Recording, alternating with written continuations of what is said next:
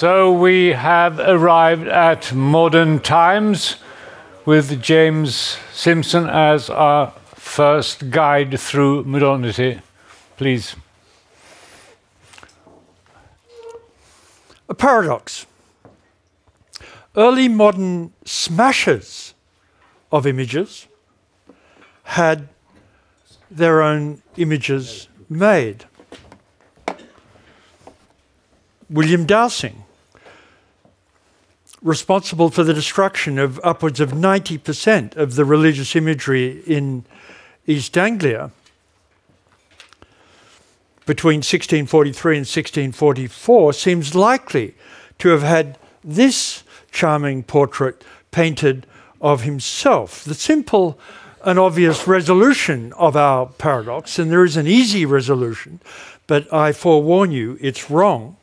The simple and easy resolution of this paradox is this, that there is a difference between the religious image and the secular image. Smash as many religious images as you will, and this has no effect whatsoever on the status of the secular image. Why? Because the secular image will not elicit idolatry. It's fine. No viewer is likely to treat the secular image as divine. So the argument would predictably go, secular images of humans are wholly irrelevant to and deservedly escape sanctions against religious images. So in this very brief talk, I begin by tracking the legislation, the early modern legislation that would support this simple and apparently plausible resolution of my paradox. The resolution, however, is wrong. Ferocious repudiation and destruction of the religious image cannot help but spill over into and profoundly redefine the so-called secular image. And so I address this phenomenon, the definition, the profile, rising profile of the secular image, rising profile and different meaning of the secular image in my second section. And in my third section, I turn to images of this kind, images of the human portrait. The pre-Reformation self was dependent on mediated representation in two senses of the word representation. A saint made representation to a god on behalf of the individual Christian in the way that a lawyer might represent us in a legal case.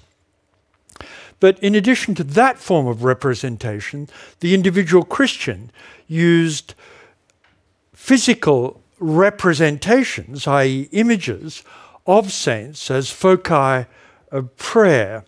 So fierce early modern Reformation repudiation of the theology behind these representations of saints must inflect the Christian sense of self.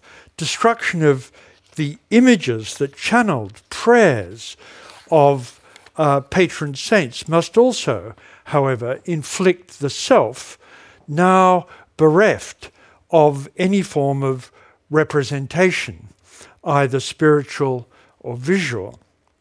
So the third and final section of my short talk turns then to the Reformation moment when iconoclasm turned into the psyche.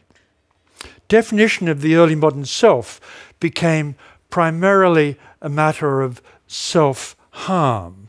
The iconoclast was cruelly compelled to deface images in his or her own mind, which had been so abundantly produced from within the psyche.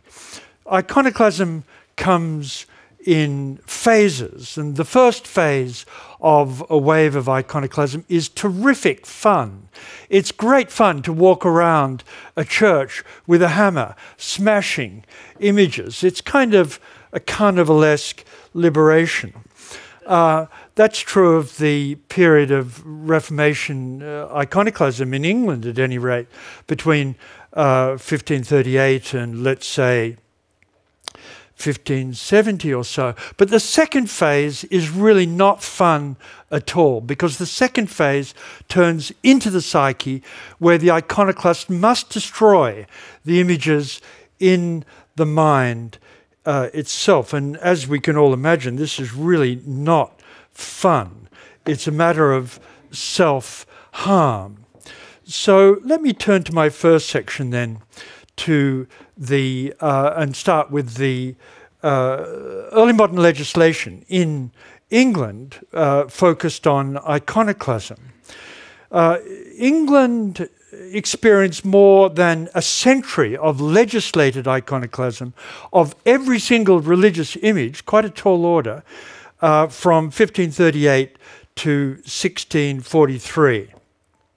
This project of state-driven iconoclasm was longer and more systematically legislated than anywhere else in Reformation Europe. The stages of the story can be very quickly told. 1538, we're going to break all those images to which idolatrous cult is provided, is supplied. So images before which the credulous peasant will practice idolatrous cultic worship, will destroy those ones.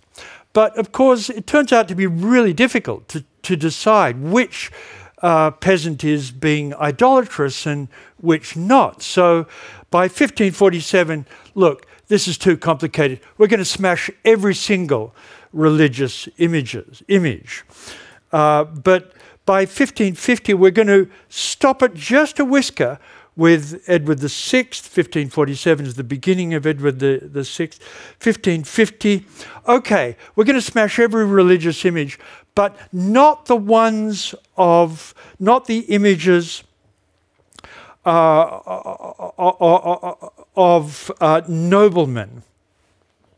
And by 1559, that is repeated. We're going to smash all images, shrines, pictures, paintings, all other monuments of feigned and false miracles, pilgrimages, idolatry, and superstition. But in the 1550 statute, we have, as I say, for the first time, a reservation that images of noble folk, of noble people, will be saved from the iconoclast's hammer.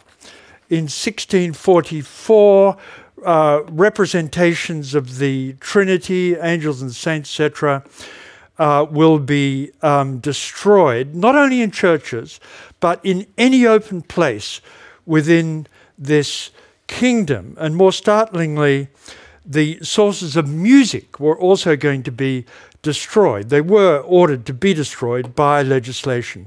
All organs shall be taken away, utterly defaced, and none other music set, none other set up hereafter in their places.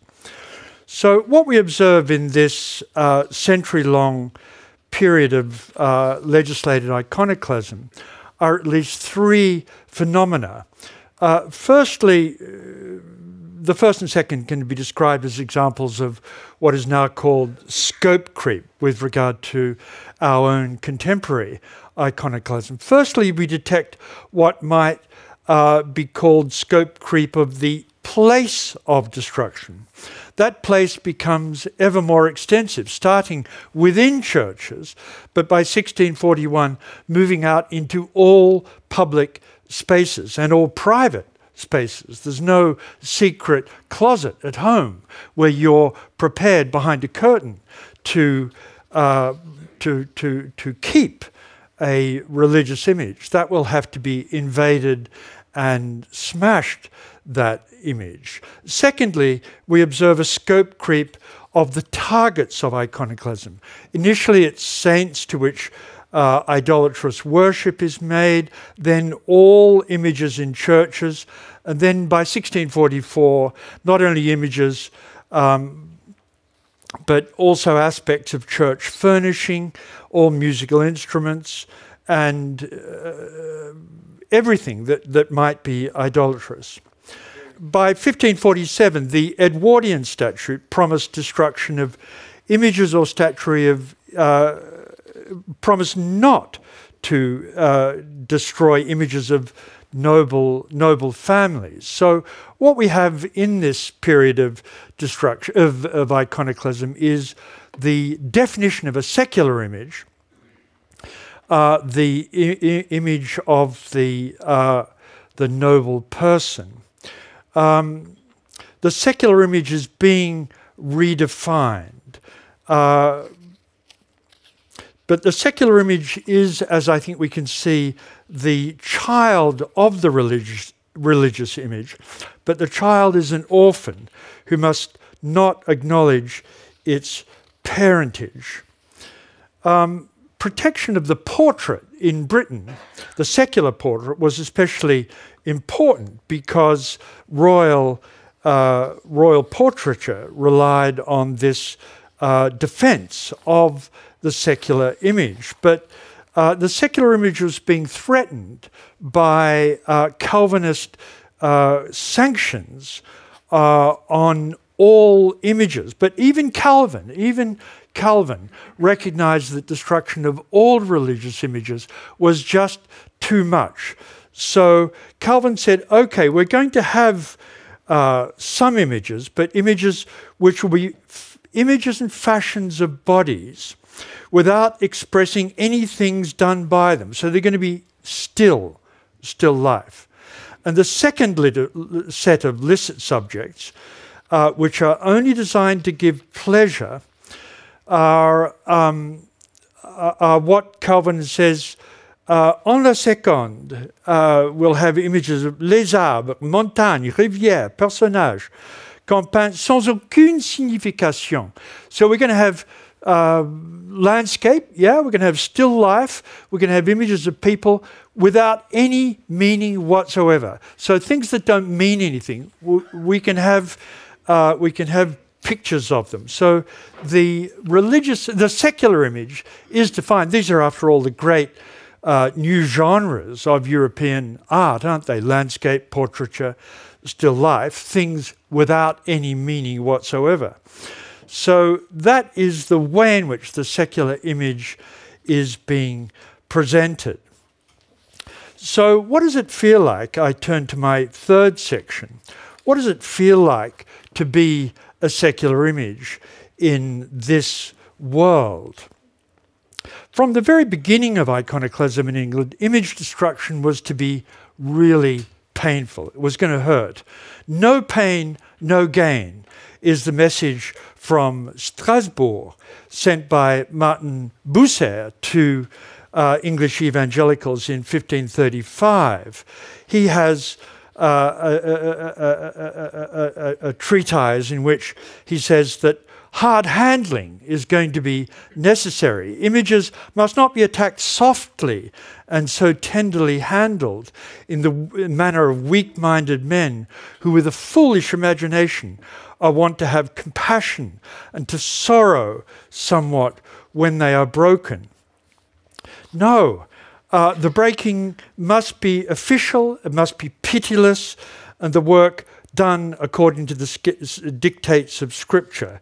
We ought to break them, yea, and all to powder, that they might never be made whole again, or be restored into so wicked an abuse. The problem with iconoclasm in this period, and the problem, interestingly, of all iconoclasm, is that once started, it's really difficult to stop. The job is never done. Every religious image, yeah, well, that sounds easy enough. There's quite a few of them, but we're gonna work through it.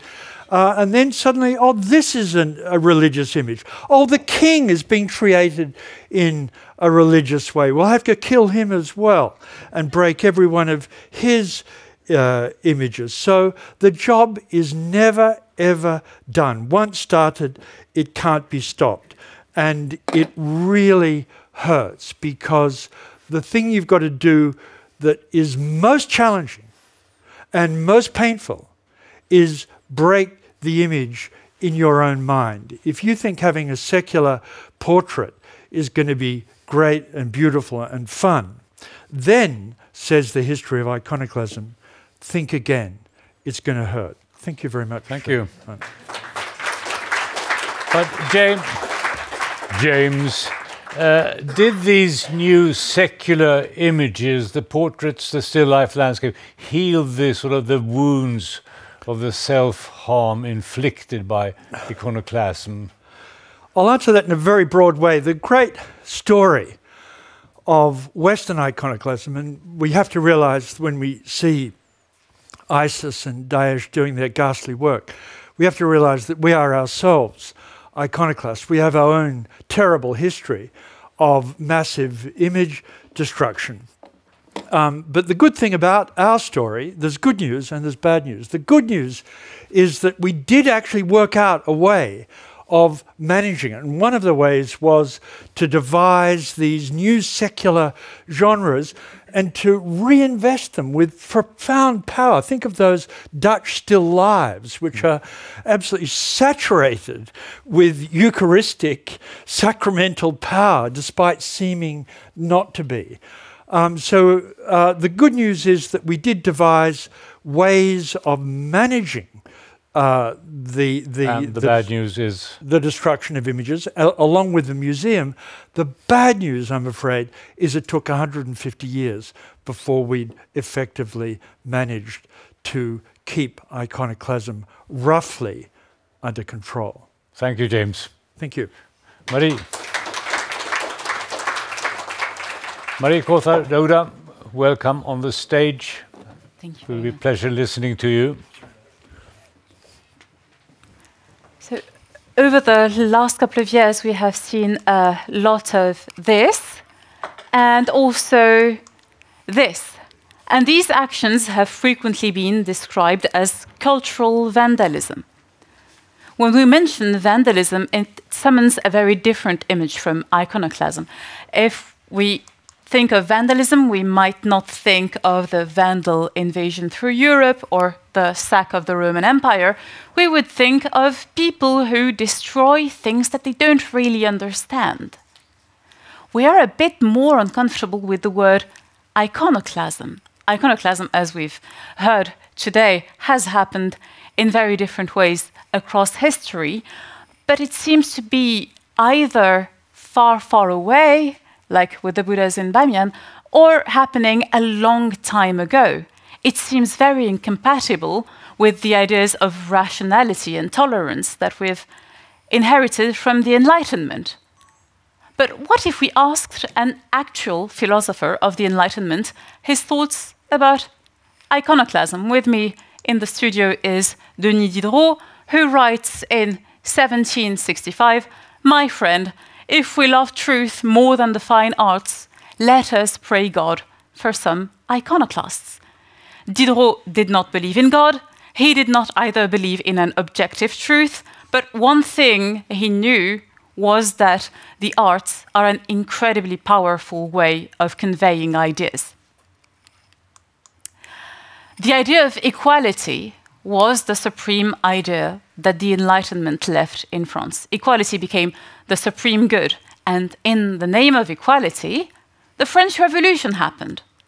The French Revolution put an end to the absolute monarchy and to the feudal system, but the idea of removing the traces of a king or a reigning dynasty is not specifically new in history.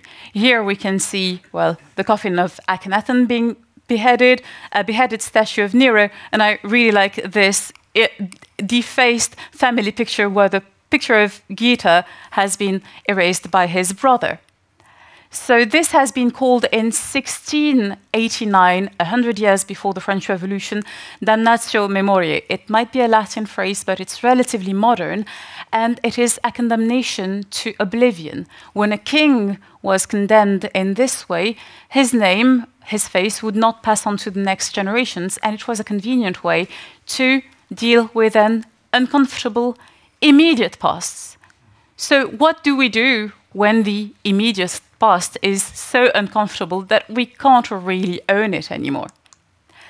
In the case of the French Revolution, before it happened, France was divided in three orders. There was the clergy, the people who prayed, the nobility, people who fought, and the peasants, the serfs and bourgeoisie, people who worked. A caricature of this is that, oh, well, the clergy and the aristocracy are the super wealthy and everyone else is toiling in dreadful circumstances. Well, this was not actually the case. The Third Estate paid taxes to the nobility and the clergy, but the Third Estate ranged from the impoverished peasants suffering from the famine and the very bad economic circumstances to the super wealthy merchants who didn't really want to pay more taxes and also, because of the leasing feudal system, couldn't acquire land. So that was a major impediment to the mobility from the Third Estate to the Second Estate. By 1789, the ideas of the Enlightenment had moved so deep within the French society that the three orders wanted to reach some sort of agreement. Little did they expect that by the 14th of July, 1789, the Bastille would be stormed.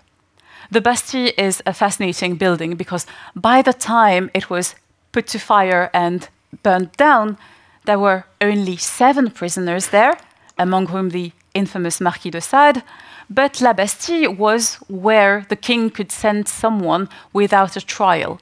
So it embodied the power of the king as a supreme judge in the nation, which is something that the new thoughts of the Enlightenment could not tolerate anymore. So when the 113 guards of the Bastille were captured by the revolutionaries, 6 or 8 of them who had surrendered were executed on the spot without a trial.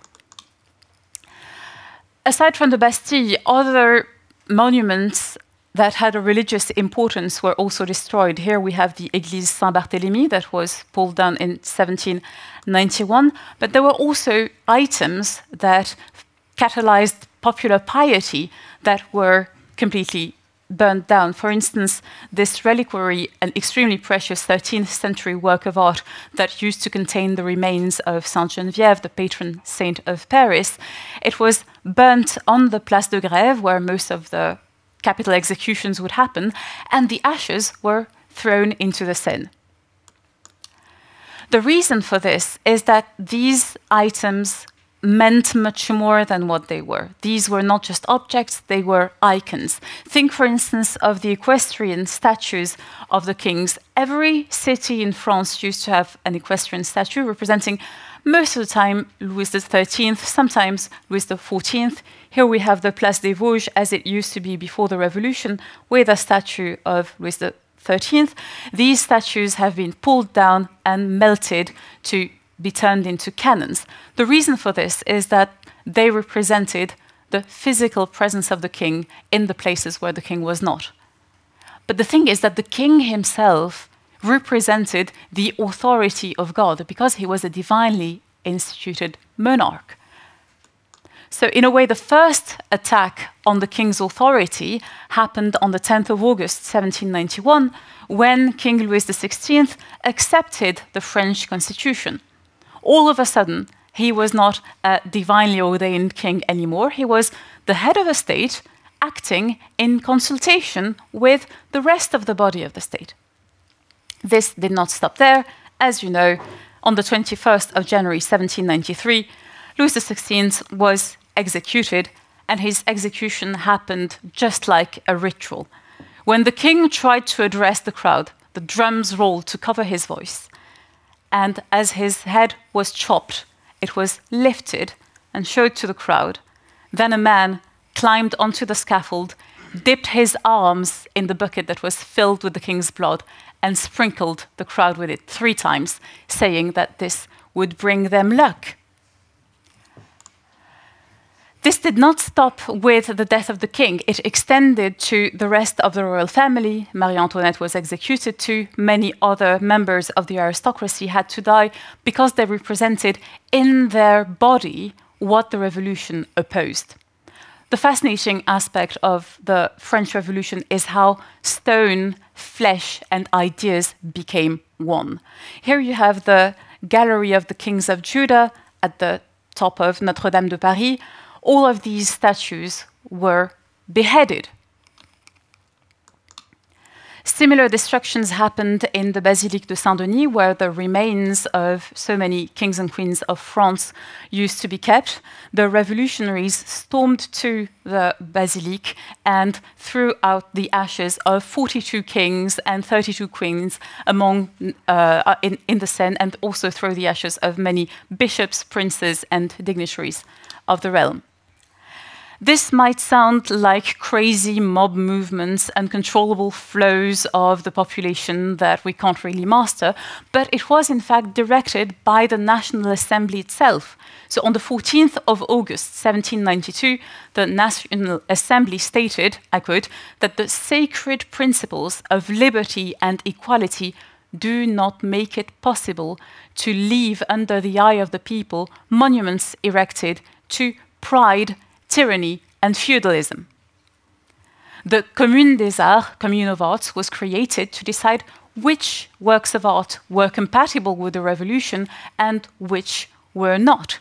So the works of many painters and engravers were condemned as being, I quote, containing obscenities which revolted the republican morality.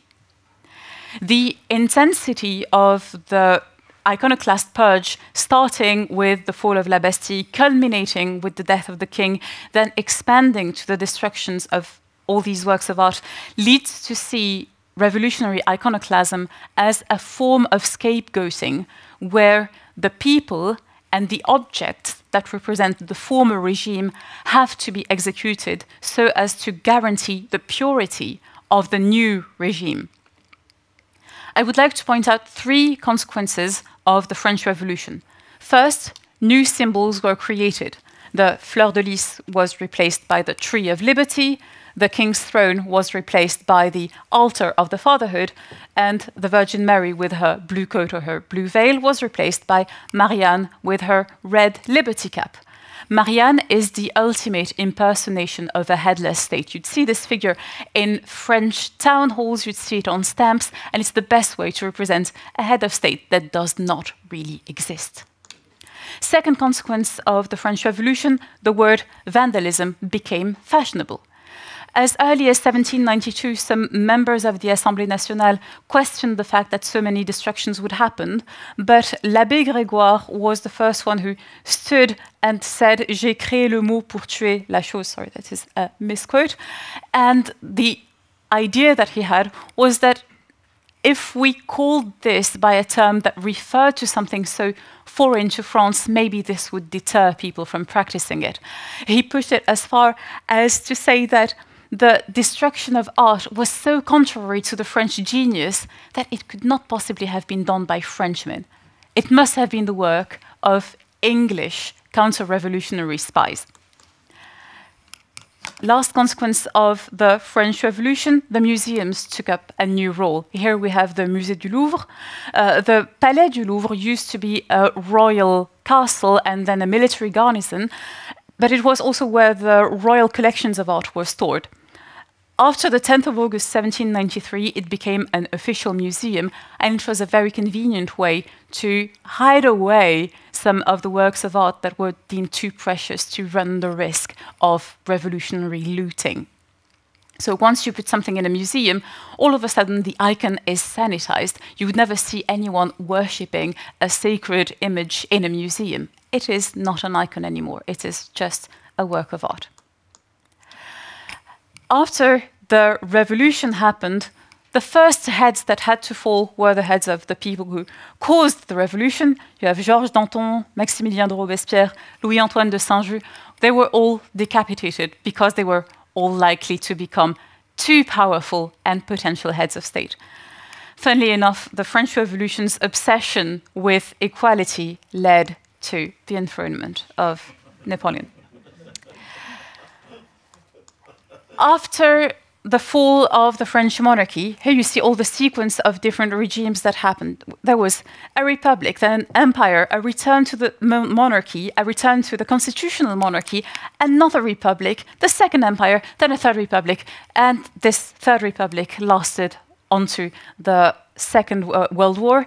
All of this happened while these new regimes would bring new icons, new representations that had to be valued. So for instance, when the monarchy absolue became a thing again, the revolutionary symbols disappeared and the fleur de lis came back. The Enlightenment and the Revolution remained suspicious towards the arts because artistic representations go beyond rationality.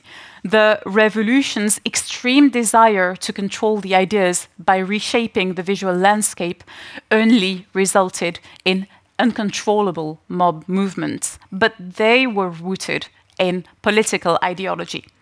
Iconoclasm can only happen where there are icons, where there are traces of a past that can be challenged, destroyed, but also conserved and discussed. One of the things that we can learn from the French Revolution is that sanctimonious iconoclasm is very likely to be seen some years or some centuries later, like uneducated and clumsy vandalism. Thank you very much.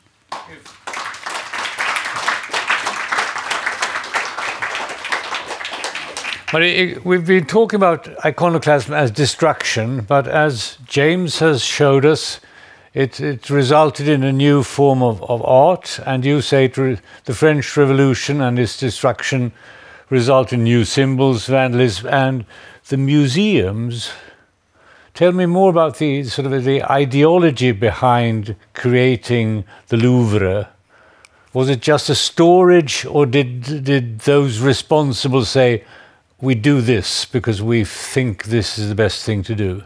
Well, they could not explicitly say we do this because we think that this art is valuable. So the argument that was put forward in the National Assembly was most likely to be the financial value of some religious artifacts or works of art that were likely to be stolen, destroyed, burnt. So putting something in a museum was first a way to preserve its material value. But if you look at the private correspondence of people commenting on these objects, they were dreading that there wouldn't be any trace of the French history and the French identity. So the paradox of the French Revolution is that they wanted to create something that was so genuinely French, and they found themselves in front of the concrete historical reality that all of this art is genuinely French, although it is most of the times Catholic and monarchic. But were people allowed to visit this museum, and were they watched so they wouldn't worship the old pieces of art? They were watched, and there was something quite similar to what is going on in some museums in the UK nowadays, which is that the explanations that came with the works of art made it very clear that this was not something good. So, for instance, you'd have a representation of a king, and he would be described as a tyrant or as someone who did not uphold values that the revolution maintained. So it was a retain and explain. Were there any iconoclasts who sneaked in with bottles of ketchup or paint or so and threw at these objects? They didn't push it that far. They didn't have ketchup. No, they didn't have ketchup in that time. Thanks. Thank Welcome you. back. Michael Frieden, welcome.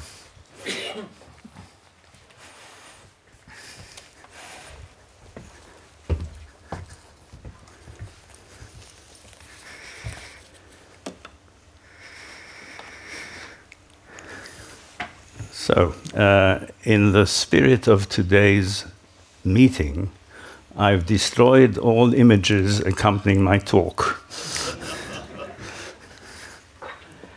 The concept of ideologies undermined many assumptions about political thinking. It queries and often erodes symbolic views of the social world that had accrued iconic status, that is to say, outstanding and respected cultural salience. Concurrently, it has challenged several venerated processes of political knowledge evaluation. Ideological iconoclasm bridges a series of happenings, from immediate physical destruction, as we've heard throughout the day, to the protracted negation of beliefs as erroneous and deceptive. The iconic credentials of political ideas had depended on the cast iron reputation of their sources and the irrefutable authority of their claims, accompanied either as expressions of divine will conveyed through hallowed texts and their guardians, or as products of rational thinking accessible through the impeccable minds of intellectual and spiritual specialists. All that was about to change. Ideological iconoclasm was bolstered by a triple process.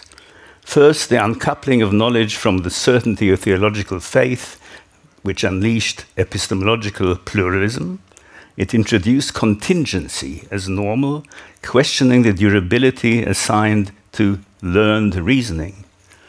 Second, breaking with the uncritical adulation of uniquely gifted individuals, initiated a paradigm shift.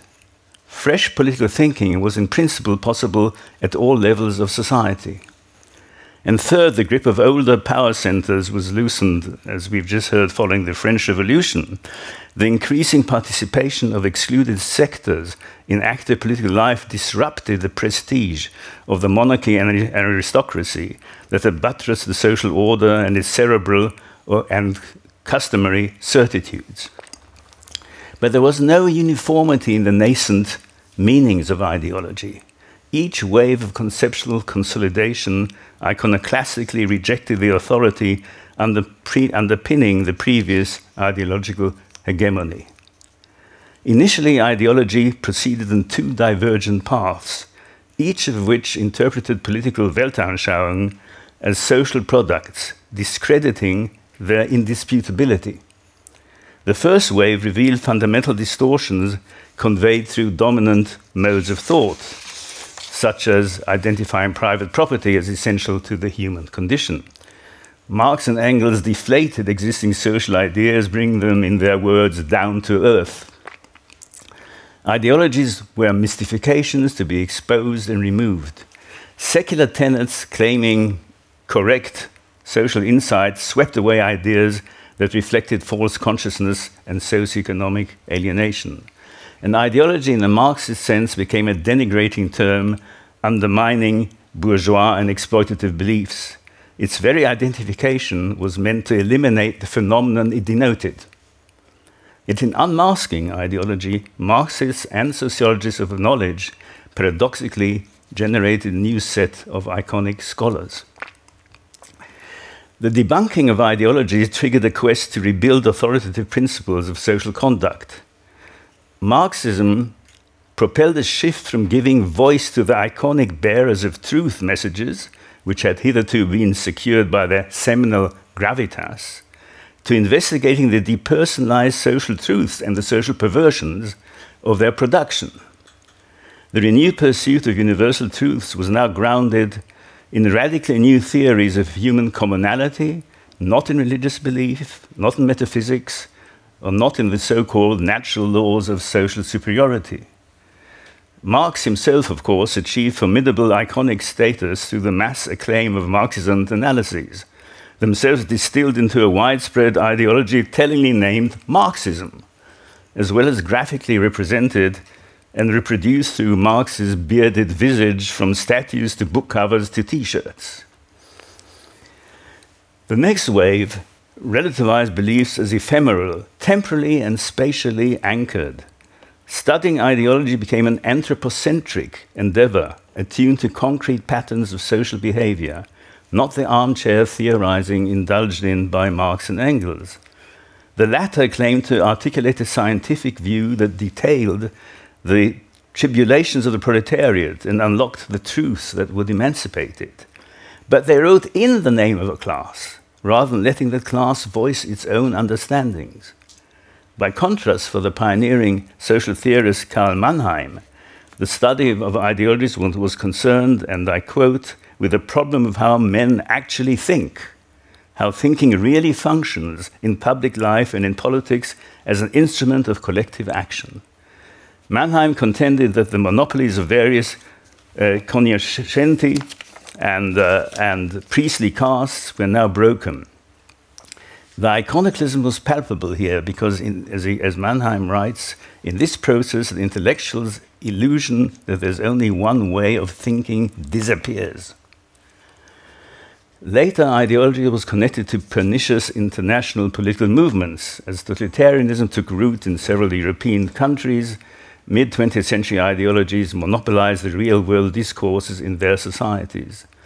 Icon creation saw revival through populist and manipulative art. A gallery of personalized icons, both worshipped and despised, emerged around Stalin, Hitler, Mussolini, and later Mao in China. In particular, the vigorous imagery of the 1930s Nuremberg rallies, captured by Leni Riefenstahl's stunning cinematography, cemented the marriage of propaganda as an overwhelming visual spectacle with a cult of physicality, race, and leadership. Icons were resurrected as emotional evocations of national exclusivity. In Europe, the breaking down of those powerful ideologies was eventually prompted, of course, by military defeat, but it was also hastened by the souring of those mystical appeals, by the slow percolation of liberal democratic counter-ideologies from within, and not least by the withering impact of iconoclastic political cartoons. National Socialist insignia, such as the swastikas, as we know, were subsequently banned by the democratic successor states to the Third Reich. By the late 20th century, the meaning of ideology had mutated further as microsets of recurring beliefs.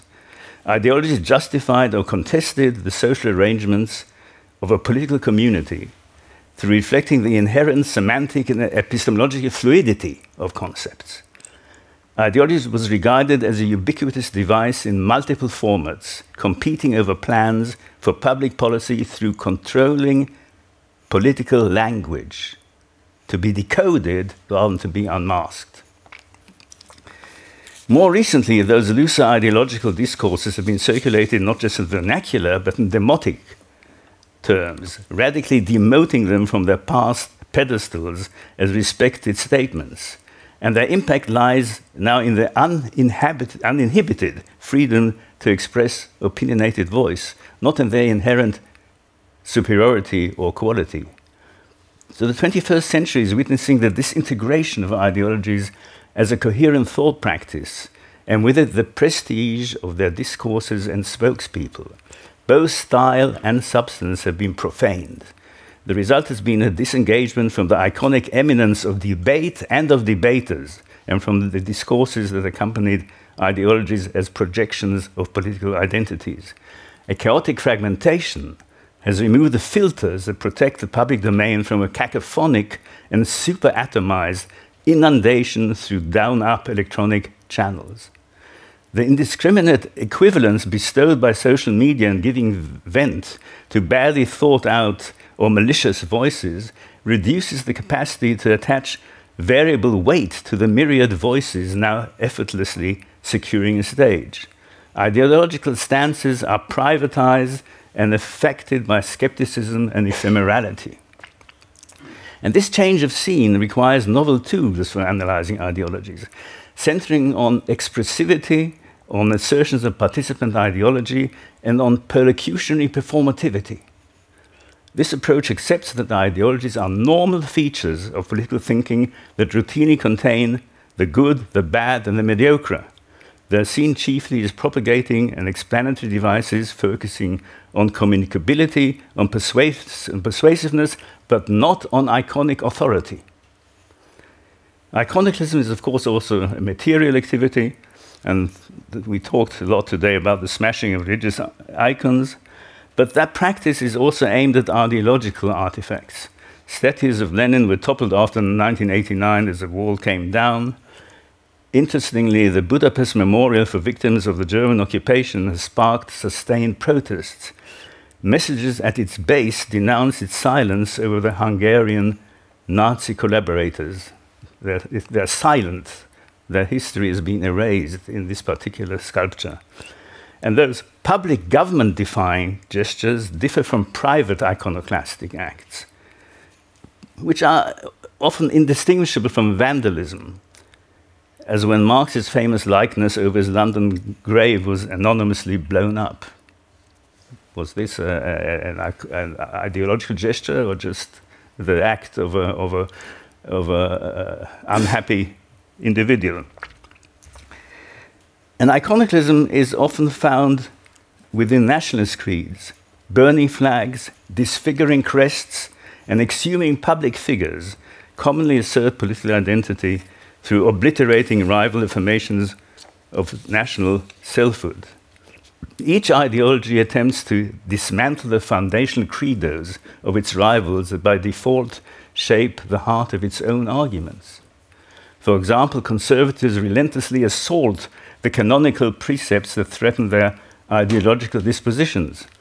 As the French conservative thinker Joseph de Maistre put it, decrying the cult of universal man, and I quote, "I have seen Frenchmen, Italians, Russians, etc., but as for man, I declared I have never in my life met him." For Isaiah Berlin, Maistre's mission was to, quote, "destroy everything which the 18th century has built up," the very epitome of iconoclasm. Iconoclasm is driven by anger, by violence, by insecurity, and by misrepresentation.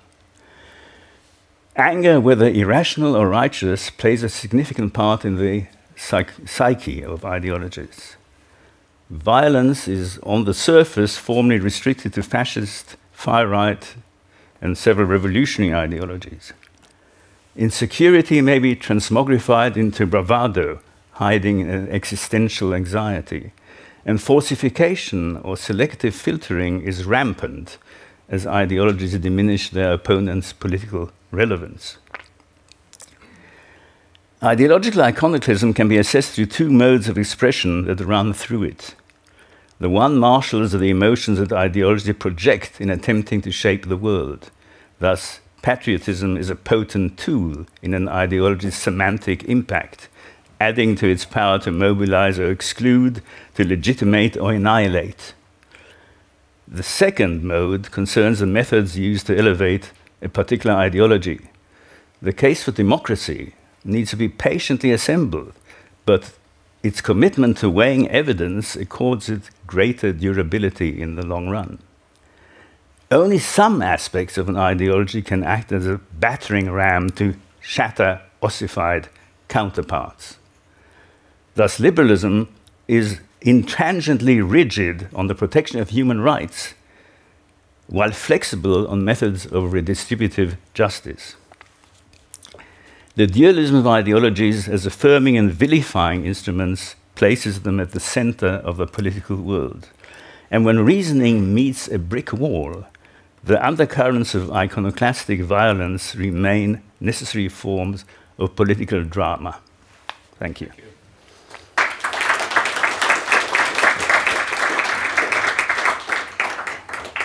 What you call the chaotic fragmentation of political ideology has moved the focus from the state, the community, the group, and now to the individual. We have the political ideology of the self. Yes. Yes, good, because then I would like to ask you, where do we go from here? I'm not a futurologist, but what I will say is that I think we are now recognizing the natural fragmentation of ideologies, which were artificially put together or held together by power structures and by hierarchies. Ideologies are naturally flimsy and shifting and fluid constructs. That they some parts drop off from one ideology and are picked up by another. So they clash. They lose parts. They gain parts. And it's this normal flexibility that means that we will always be in a state of movement. But chaotic fragmentation sounds rather pessimistic. Could anything good come out of all this? Well, you see, the countervailing part of power of chaos is, of course, the re-establishment of order, out of terror, out of anxiety, out of the need to freeze frame things that are too mobile to be kept under control. Start all over again. Start all over again, or develop some new system. We will live long enough to see what happens, Michael. Not us, no.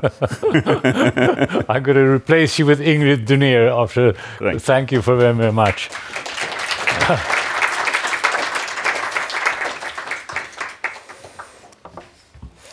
crushing the four olds, Ingrid. Yeah. Welcome. Thank you. The summer of 1966 saw what has been referred to as an iconoclastic shock force released in China, and that's what I'm going to talk about a little bit today. I am guessing that all of you are at least a little bit familiar with the Great Proletarian Cultural Revolution in China. It is a political campaign or movement, really, launched by Mao Zedong. And his reason for doing so are, well, there are many reasons, but essentially and officially, Mao spoke of the idea that remaining bourgeois elements had infiltrated the party and society at large with the aim of restoring capitalism. And so, to counteract this infiltration, the Cultural Revolution was put in motion to renew revolution and spread it to all of China. And one important aim of this was to revolutionize people's thinking. Every part of society was to be permeated by the revolutionary spirit. And right at the beginning of this orchestrated chaos was that the masses were encouraged to destroy the four olds in a Destroy the Four Olds campaign. And the four olds essentially referred to pre-communist elements of Chinese society and culture. And they were, the four ones were old customs, old culture, old habits, and old thinking or ideas. The term first appeared in June of 1966 in the People's Daily in an editorial by a very famous political theorist, Chen Pota, and it was endorsed by Mao and quickly picked up by leading party officials at mass rallies, and from there it spread into Red Guard publications, and from Beijing at the end of the summer to all of China. So it's very quick. In spite of being used at speeches, at mass rallies, and in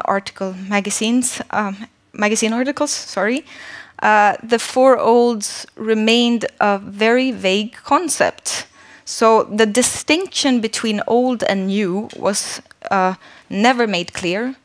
And furthermore, the meaning of the use of words like attack and destroy was also not specified, so that later theorists could claim that by attack they had meant attack verbally or destroy with intellectual critique.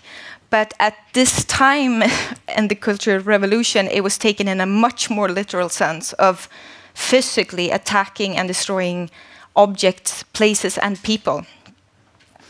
And which customs, habits, culture, and ideas were to be specifically constituted the four olds was also never made entirely clear. It remained open for interpretation, and so this lack of precision when it came to talking about the four olds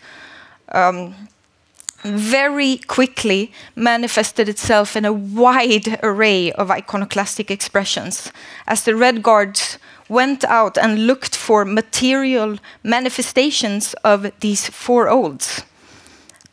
Religion was one easy and obvious target.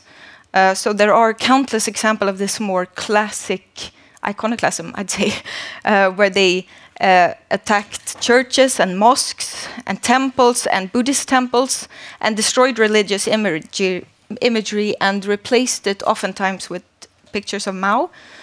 But religious iconoclasm is just a very small part of what was going on at large.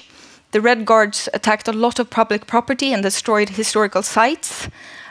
In Beijing alone, I think approximately 4,000 of the 6,000 places designated to be of culture or historical interest were completely destroyed by the end of the Cultural Revolution. The tomb of Confucius was desecrated, and the Red Guards laid siege to his temple in Shandong.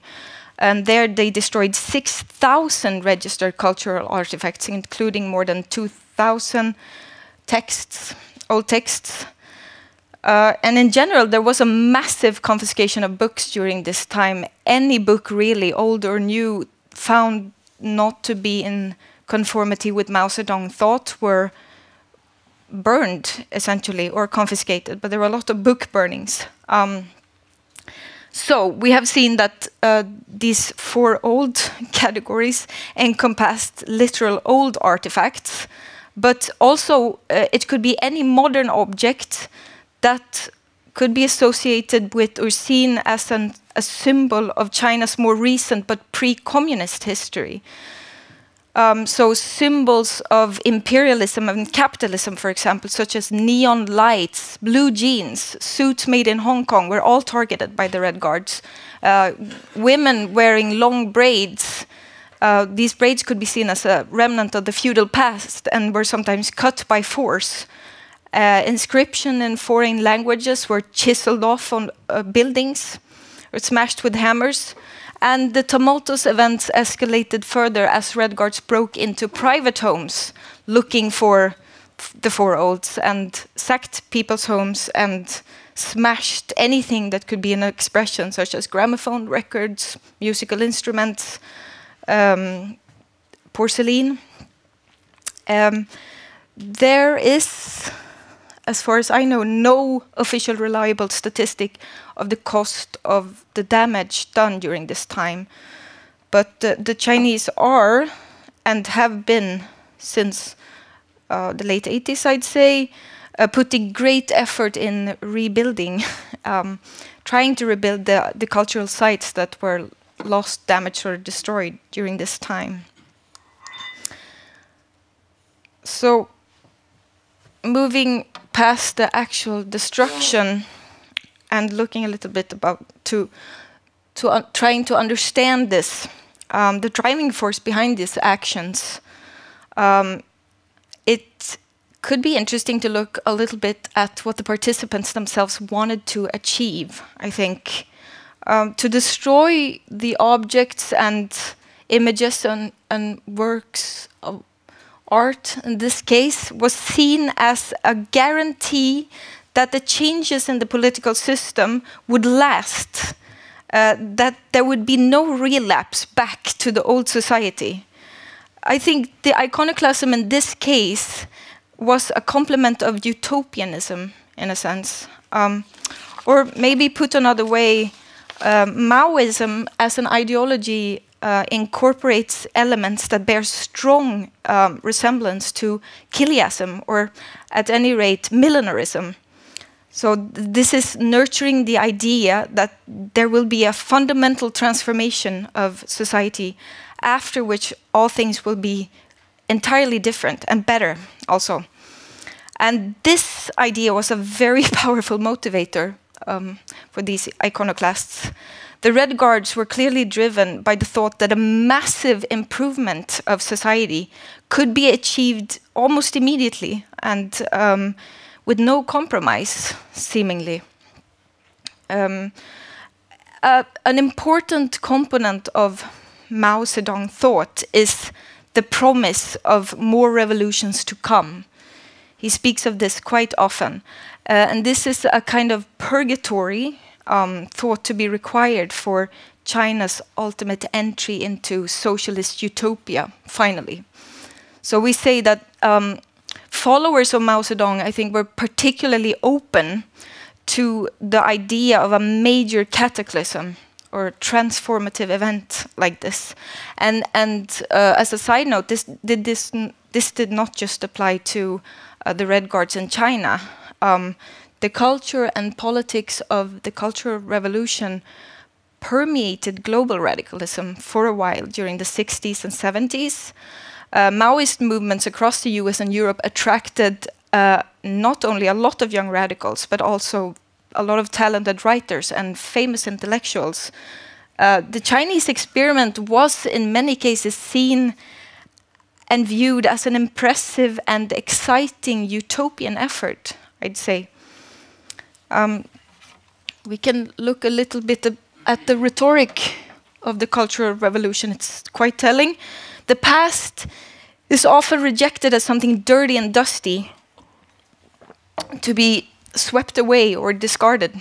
And Mao Zedong himself often speaks, or at times at least, in cleaning and cleansing metaphors of the need to sweep and wash society or dust the minds of your comrades. Otherwise the dust will accumulate. And he also refers to the revolutionary struggle as an antitoxin that not only rids us of the enemy's poison, but purges us of our own filth. This is a very Mao way of speaking. And as these metaphors hint at, these are not seen by the participants as acts of complete destruction. On the contrary, they are viewed as acts of purification and creation, of building something entirely new and better. The dirty past is being removed entirely so that instead a clean and pure future can be put in its place. Calls to destroy the four olds were almost always accompanied by calls to create the four news. That is, new customs, new habits, new culture, new ideas. To the participants then, the iconoclasm was a destructive act meant to be constructive. It was seen as a necessary part of the sought-after irreversible transformation of society, and the transformation in the patterns of thought and behavior of the Chinese people. The most intense iconoclastic period of the Cultural Revolution lasted for, I'd say, about a year, and then was somewhat halted in 1967. Then something interesting happened. The Central Committee issued a statement stressing now the importance of preserving the cultural artifacts created by the laboring people throughout history. Places, objects, and books were now to be preserved as negative teaching material and objects of criticism. And now was raised also, and this is reminiscent a little bit of the revolution in France. The idea was raised for revolutionary museums, they were called. Collections of cultural relics would be preserved as the people's property and used for class education. So the argument now, finally, or after a year of this, was put forward that progress in the modern society could only be measured in comparison with the past. Thank you. Thank you.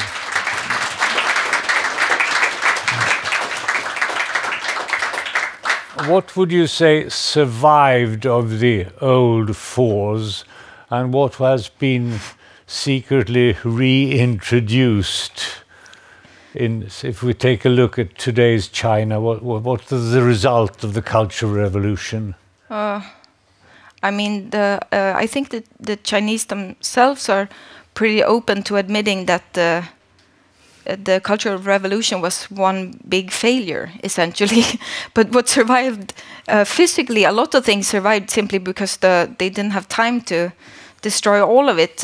One known example is the Forbidden City in Beijing that was saved by Zhou Enlai, who heard that the Red Guards were going to attack it and ordered the military in to protect it, essentially. So there was a lot of that infighting going on in the party too. A counter-iconoclasm? Or Definitely, yeah. And doing so, anyone trying to protect these four olds did take a considerable risk, because I have not really been talking about the loss of human life during this period, which was also immense. So, but for today, no, there has been a great revival of certain aspects of Chinese history. There's a great interest in China in historical relics, and an attempt to buy from outside of the country also to reclaim Confucius is a big again after many campaigns against him. So, but yeah, they did manage to smash a lot.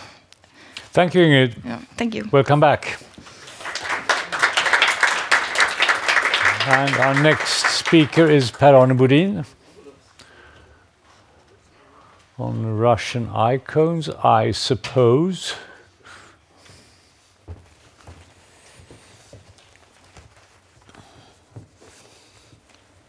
During the first decades of the Soviet era, there existed a strong iconoclastic force inspired and led by the Communist Party. I here have in mind icons in the narrow sense of the sacred art or the awful church.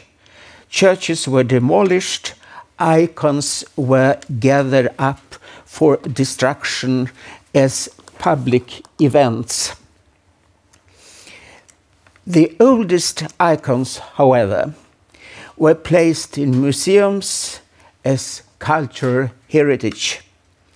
This tendency to regard icons and other devotional objects as an important part of Russian cultural heritage, yet lacking in any religious significance, gained in strength, especially during the 1960s, but more generally during the final decades of the Soviet era. Stalin himself founded the Rublev Museum for Icons after the Second World War. That is, at the same time, certain icons were declared as extremely precious objects, and most others were destroyed with the same fervor, with the same intensivity. Iconoclasm was, after Soviet times, perceived as a negative value associated with Soviet rule and Soviet persecution, more than as a part of an avant-gardistic technique of destroying an ossified cultural heritage. When Kievan Rus was baptized in 1988 by monks from Byzantium, the controversy between iconodules and iconophiles had already been solved in favor of the icons, or furthermore, a demand to use them in devotional practice in church as well as in personal prayer. The iconoclastic idea was, however, present in the radical intelligentsia in the second half of the 19th century. Icons were regarded with derision by them. One spectacular example may be found in the biography of the most famous of all Russian philosophers, Vladimir Solovyov. When he turned atheist in his youth, one of his first steps was to throw his icon out of the window. Today, in post-Soviet Russia, after 1991, and even more during the last years, the situation is quite different. Icons are painted once again, and in almost every home there are icon reproductions, icons, and often a multitude of them. You could even talk of an inflation or a flood of holy images in Russian society of today. Icons having been confiscated by the Soviet state after the revolution, have been restituted to the church, often accompanied by severe criticism on the part of the museums, as they fear that the exhibits will be damaged in the churches because of the soot from candles and the variation in indoor climate. New icons are painted with traditional motifs, but many of them they depict new martyrs. That is, Orthodox Christians who fell victims to the Soviet powers because of their Christian faith. This is the most important innovation in the field of icon painting during the post-Soviet period. There has also been taking place what I would call political canonizations. One case is the canonization of Fyodor Ushakov, one of the most successful admirals of Catherine the Great. His promotion to saint is in line with the Russian Orthodox tradition of turning victorious military leaders into saints, as Alexander Nevsky. The icon depicting Admiral Ushakov is really nothing other than a copy of the oil painting with a halo added. The abundant use of icons reproduced on paper has been defined by some Russian theologians today as an iconoclastic heresy. There ought to be only originals. The same accusation has been raised against the like of abundant use of icon motifs in commercial products as souvenirs.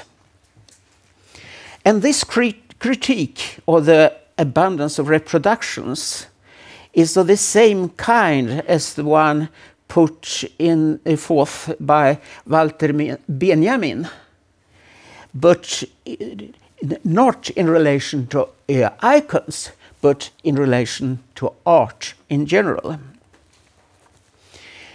There are also open iconoclastic phenomena. I will take one example. It's a piece of art from 1998 by the artist Ter Oganyan. In this performance, the public in the exhibition hall was invited to spit on reproductions of icons, to draw swastikas on them, and to chop at them with an axe. However, no one wanted to do that. Then the artist did it himself and took a photo of it. The performance was stopped and he was put on trial for inciting religious hatred. In the controversy of this performance, the artist and his colleagues mentioned that it was directed against the growing and negative role of the church in the new post-Soviet conservative Russia. The problem was that the performance was situated by the artist himself in the context of an avant-gardistic revolt, but for the church and much of the public it was situated in a completely different context of the atrocities of the Soviet harassments of believers known for the elderly generation. And did he attack an icon, or did he attack a reproduction that is in principle being iconoclastic, because an icon must be an original? What is at stake is the role of materiality and the relation between original and copy.